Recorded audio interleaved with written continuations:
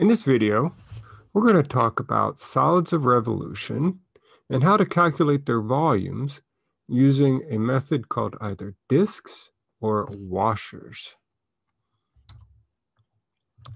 So the idea is we're going to take a region in the XY plane and we're going to rotate it about an axis. We imagine this region gets rotated. As it goes around that axis, it passes through or creates a solid, which we call the solid of revolution.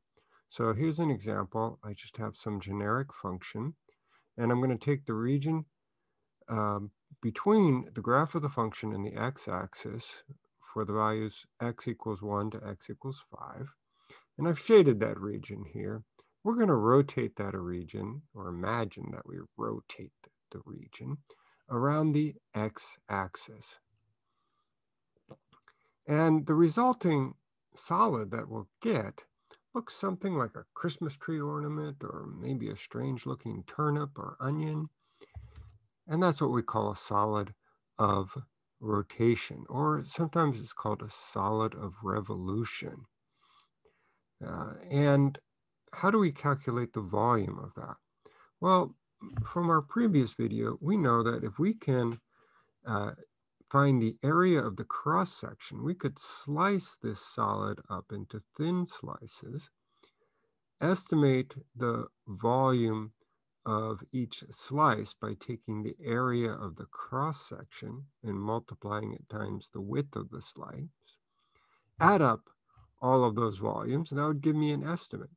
And then in the limit, we would get an integral. So here our cross-sections are circles. And so for each little circular slice that I would take, the area would be just pi r squared. And so the volume of a single slice, so the ith slice, that's what the index I represents. It just tells us that we have a number of slices. We have n slices. The ith one has this volume. Just take the area and multiply it times the width, which here is delta x. All right, what is that radius? The radius is just the y coordinate on that curve, which is the same as the function value. And so we could approximate the volume by adding up the volume of all n slices. This is a Riemann sum, so as we let the number of slices go to infinity, we get an integral. So let's write down our steps. First thing we want to do is sketch the region which is being rotated. And also we'd like to highlight, if it's not the x-axis or the y-axis, we'd like to sketch the axis of rotation. And it's very important that we shade the region. It's not just enough to draw the lines. Obviously there's a lot of lines when you're done sketching the graph of a function. Which part, which region? A region is a two-dimensional object, and so it needs to be shaded. Then the next thing is, once we know what the axis of rotation is, we're going to draw a long, thin rectangle. And we want the thin, long part to be perpendicular to the axis of rotation. And then we're going to make a note of what the width is. It's delta x or delta y. That's so important because once we understand what the width is, that it's delta x, that tells us three things. It tells us that we're going to be using a dx integral. It tells us that our integrand, so our value for r in this case, has to be in terms of x. And then finally, our bounds of integration must be x values. So we get all of that from drawing this rectangle. So we should always draw that rectangle, make note of its width. That's going to guide us through the rest of the problem. So now we have to determine the value of r. So in this case, r is the y coordinate of a point on the curve. And then, depending on whether we have a dx or a dy integral, we'll evaluate one of these two integrals, where the integrand is r squared, and the bounds of integration are determined by the whether we have a dx or a dy integral. So let's look at an example. We're asked to find the volume of the solid generated when the region enclosed by y equals x squared plus 1, y equals 0, x equals 0, and x equals 1 is rotated about the x-axis. So that's the shaded region right here. And I want to emphasize, shade the region. Shade the region. So my axis of rotation is the x-axis. Normally, we don't have to highlight that. It's clear where the x-axis is. But just to emphasize, I'll go ahead and put a green line there. And then I'm going to draw my rectangle. So the skinny part is perpendicular to, or the long part is perpendicular to the x-axis, which is our axis of rotation, which tells me that the thickness is delta x. And so that will tell me I need to find everything else in terms of x. All right, so this is what this solid of revolution would look like. Maybe some kind of interesting coffee table, a pedestal, depending on how you look at it. And what is the radius? Well, if I take a slice there, the radius is going to be determined by that curve, the parabola. And the radius is the distance from the x-axis up to that curve. That's the same as the y-coordinate of the point on that curve.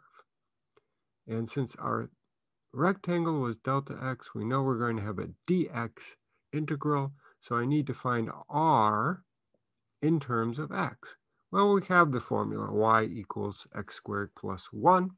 So that will be my value for r. So let's go ahead and substitute into our formula there. And before I can take the antiderivative, I'll need to multiply that out. So I'll multiply out x squared plus 1 quantity squared. And now I can just use the power rule to find the antiderivative. I'll keep the pi factored out of the brackets until I've completed the evaluation. I just evaluate from 1 to 0. From now on, when I have 0, when the evaluation for the lower bound is just 0, I'm not going to write that. I think that with enough practice, we can see that that is clear. And then with a lot of these, we have to remember how to work with fractions, do the arithmetic there to find that the volume is 28 over 15 pi cubic units. So it's volume, it's cubic units, but we're not going to focus on the units in this class. Let's look at another example. And we have a couple of different things. One is that we have a curve which is a function of y, so x is given as a function of y, and we're also rotating about the y-axis. So let's see what the region is. It's enclosed by this parabola, y equals 0 and x equals 0. Those are just the x-axis and the y-axis. And so that's our region, and we've shaded it. So it's very clear what the region is that we're working with. It's going to be rotated about the y-axis, so I'll draw my rectangle. And the width of that rectangle is delta y. So this is going to be a dy integral. I'll need to have my r value written in terms of y. I'll need my bounds of integration are going to be y values. And so I look at my region. That'll tell me my bounds. What is the smallest y value in that region? Y equals 0. What's the largest y value? Y equals 2. So those are my bounds of integration. All right. So r is the distance from the y-axis out to the curve, the parabola. And I want that to be in terms of y because it's a dy integral. And I already have a formula for that curve in terms of y. X is 4 minus y squared. So I don't need to do any work. In fact, it's fortunate that the problem was stated with x as a function of y. So now, once I know r, I said my bounds are going to be from 0 to 2. I can just substitute into the formula. So I put in the place of r 4 minus y squared. As before, I need to multiply that out before I find the antiderivative. And I'll just use the power rule to find the antiderivative and evaluate that between 0 and 2. And again, I can see that when I do the evaluation, when y equals 0, I'm not going to get any contribution. So I still need to work out the arithmetic with the remaining terms to get 256 over 15 pi cubic units for the volume.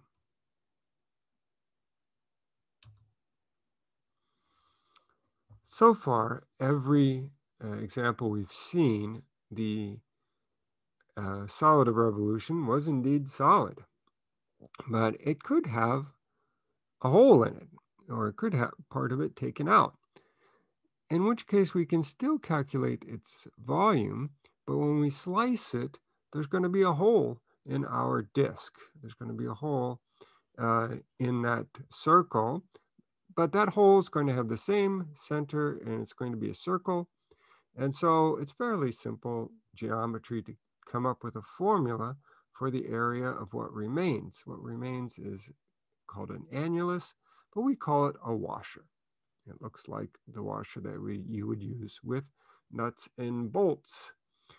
And so we just take the area of the big circle, we subtract off the area of the small circle. So the big circle, we call its radius the outer radius, and we use an uppercase R to represent the outer radius. And for the small circle, we use a lowercase r, and that is the inner radius of the washer. And so doing a little bit of arithmetic and algebra, we see that we can factor out the pi, and what's left is the outer radius squared minus the inner radius squared, or big R squared minus little r squared.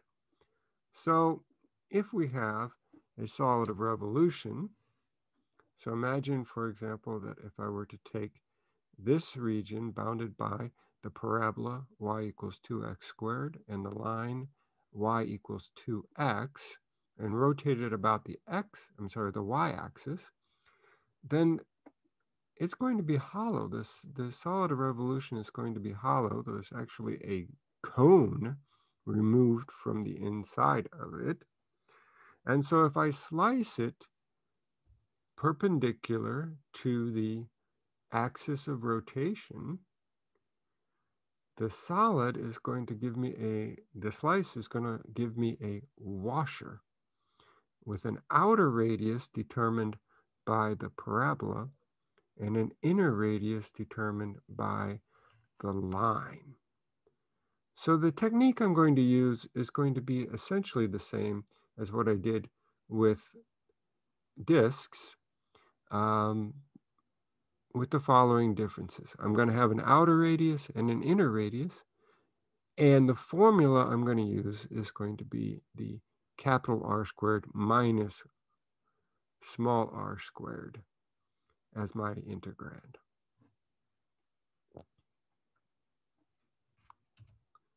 So let's work out an example using this method of washers. We have something similar to what I just showed, but now we have a square root function, and we have a line. And we're asked to rotate the region contained by those two curves about the x-axis. So again, I shade the region. I draw a rectangle which is perpendicular to the x-axis. Now, it doesn't touch the x-axis because I have that inner radius, but it's still perpendicular, and I can see its thickness is delta x. So I'll have a dx integral. My bounds of integration should be x values, and I'm looking at my region. I can see that the smallest x value in that region is 0, and the largest x value is 4. So bounds of integration will be from 0 to 4. And then my integrand, so both my inner radius and outer radius have to be written in terms of x. All right, so I can see that the outer radius is determined by the square root curve. The inner radius is determined by the line. So for the outer radius, that's the distance from the x-axis up to the square root curve. And so that would just be the y-coordinate of a point on that square root curve. And I'm told that y equals 1 plus radical x. So for capital R, or my outer radius, I'll use 1 plus radical x. Now for the inner radius, that would be the distance from the x-axis to a point on the line. And the vertical distance, that's the same as the y-coordinate of that point. And we have a formula for that y-coordinate in terms of x. It's 1 plus half x. So now I've got both my inner radius and my outer radius. And I said that bounds would be from x equals 0 to x equals 4. So I'm ready to put that into my formula. I'll need to multiply out both of those terms. And I need to be careful with this subtraction, because even after I multiply out 1 plus half x squared, I'm still subtracting that whole thing as a group, the whole expression. And so even after I multiply it out, I'll have to remember to put these parentheses in so that I distribute the minus sign to every term before I collect the like terms.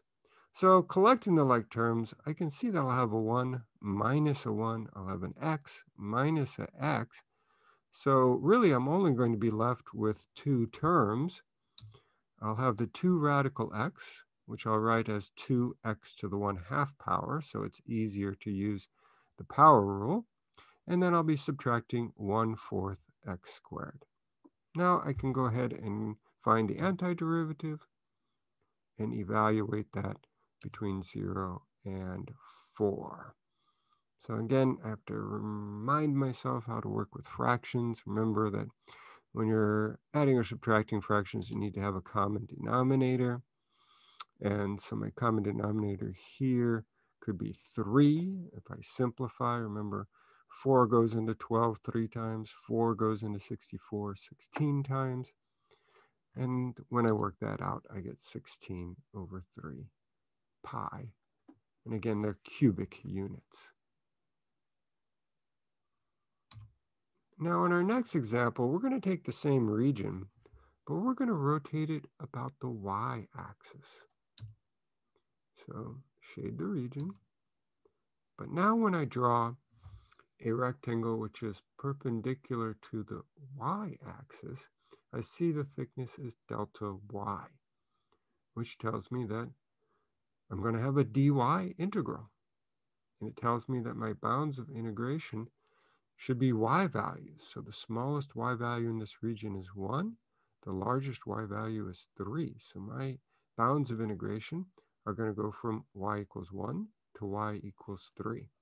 And finally, I'll need to write both my inner radius and my outer radius in terms of y.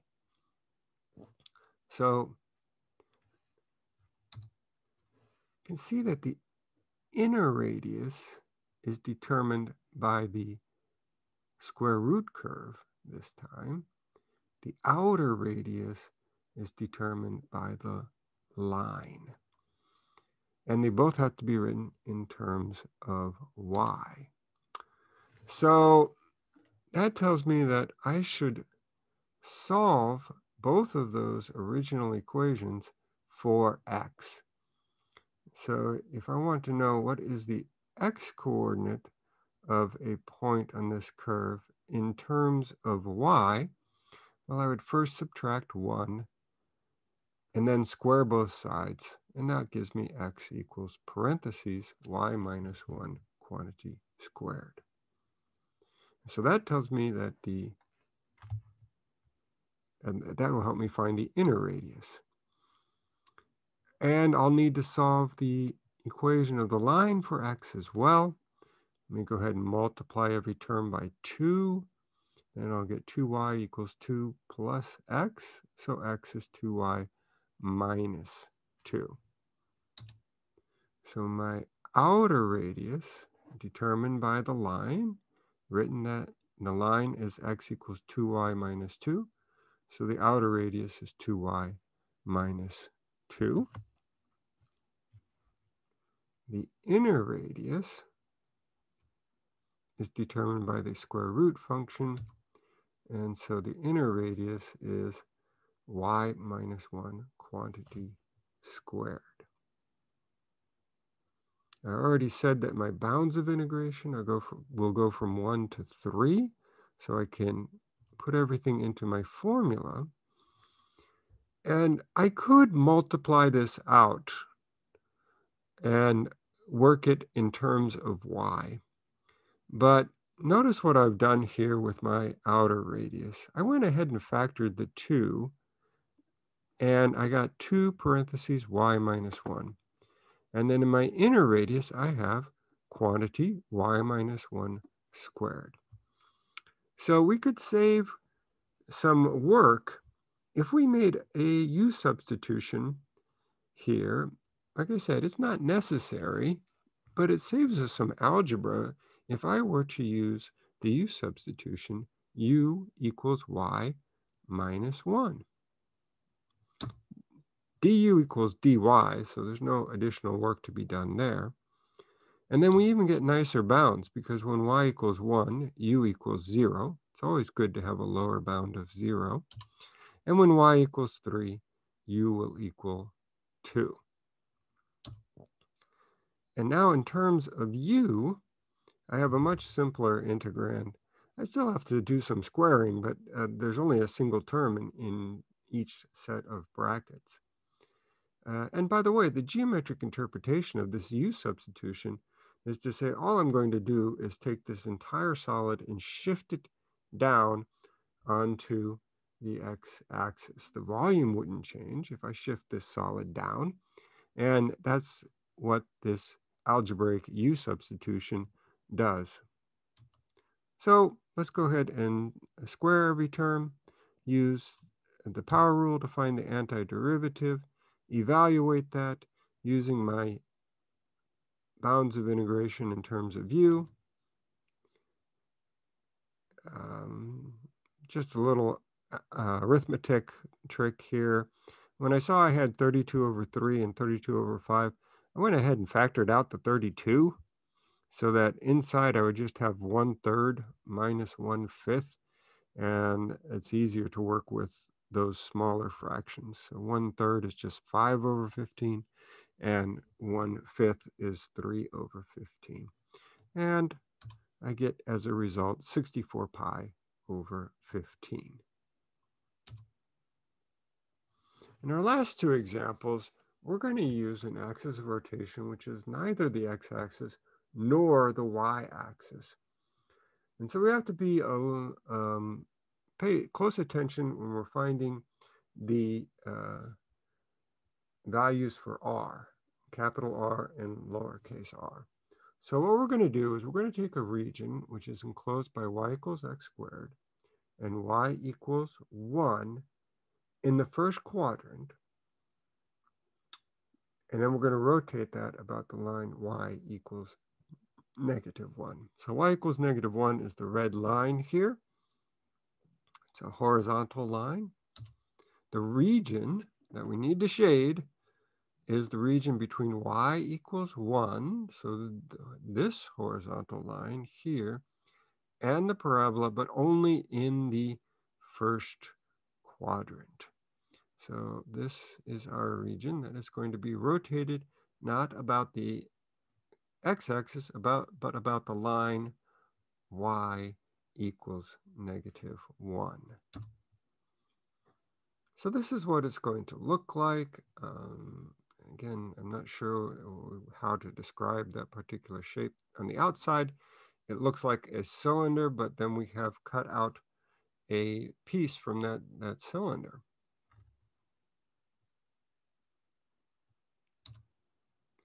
So if I draw my rectangle in the region perpendicular to the axis of rotation, I see that the thickness is delta x. So now let's figure out what our outer radius and inner radius is.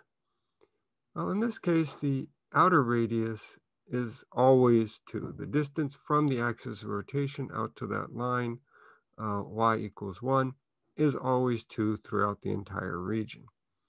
The inner radius, though, is determined by the graph of the parabola. And the inner radius really has 2 parts. We have to go from that red line all the way up to the curve. Well, there's going to be this part where I always have to go that distance 1, and then I have to go from the x-axis to the curve. And that would be the y-coordinate, and the y-coordinate is the same as y equals x squared.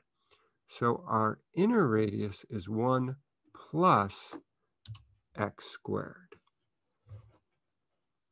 So once I've determined the value for the outer radius and the inner radius, the formula doesn't change.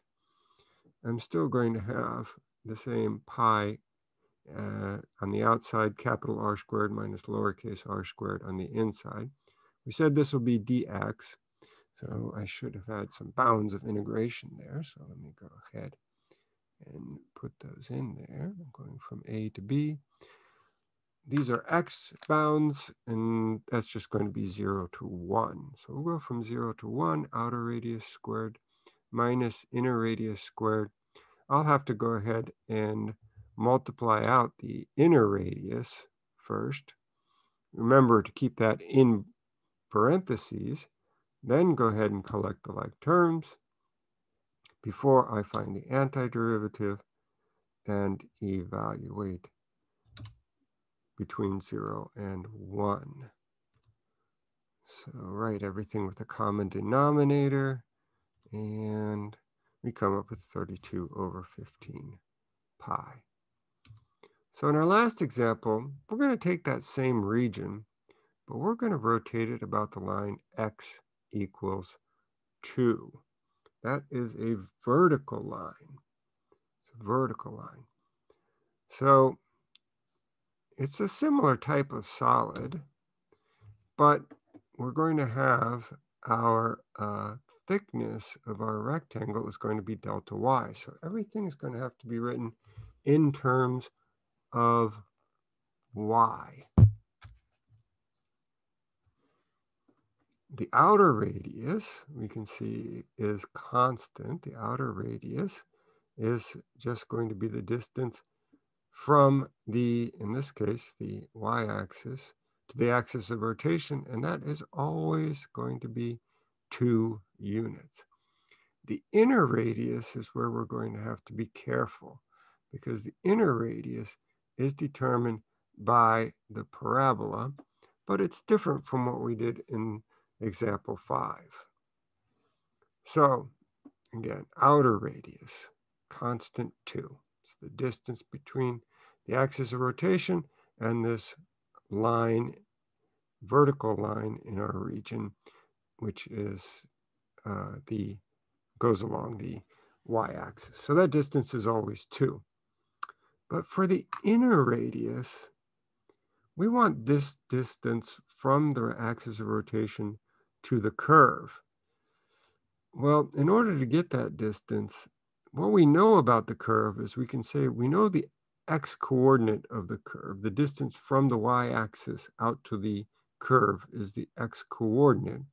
So I can easily solve y equals x squared to get x equals radical y. So this distance from the y-axis to a point on the parabola is radical y. But that's not the distance I want. The distance I want is the distance from the axis out to that curve. So what I need to do is take the distance to the x-axis, which is 2, to the y-axis, which is 2, and then subtract off the bit in the region to get 2 minus radical y. So our inner radius is 2 minus radical y. Again, that was the distance from the axis of rotation out to the outer edge of the curve, and then of the region, and then we subtracted off the distance inside the region here. And I'm left with what I want, which is the distance from the axis of rotation to the curve. Now that I have my inner radius and my outer radius, the bounds should be in terms of y.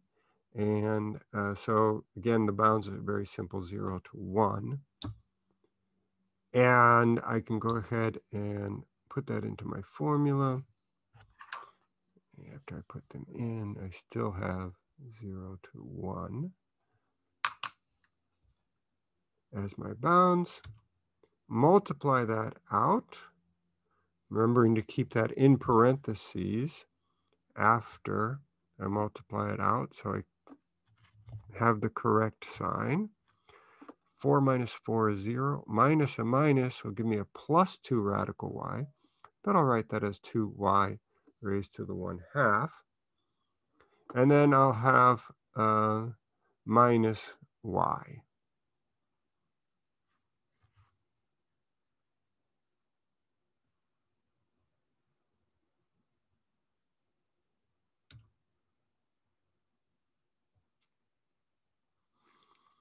All right, so